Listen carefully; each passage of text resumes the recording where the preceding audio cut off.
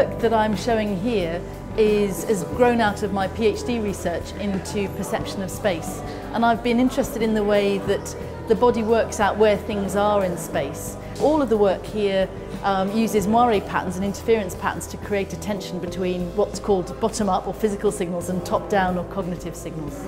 They're simply sets of lines at very slightly different angles and different colours on simple panes of glass. I've been calculating the angles and the frequencies of the lines between each other to create a set of interference patterns that create illusory lines, so the brain adds up adjacent areas in the retina to create an illusory line. It's a form of illusion that's completely self-generated, and the mechanisms of its creation are absolutely obvious. There's no sleeves, no smoke, no mirrors.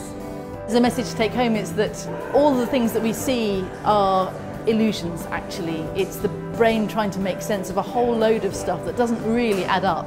The illusions that I really love are the ones where I can see how they're being made, but I can't help being fooled. And so the kind of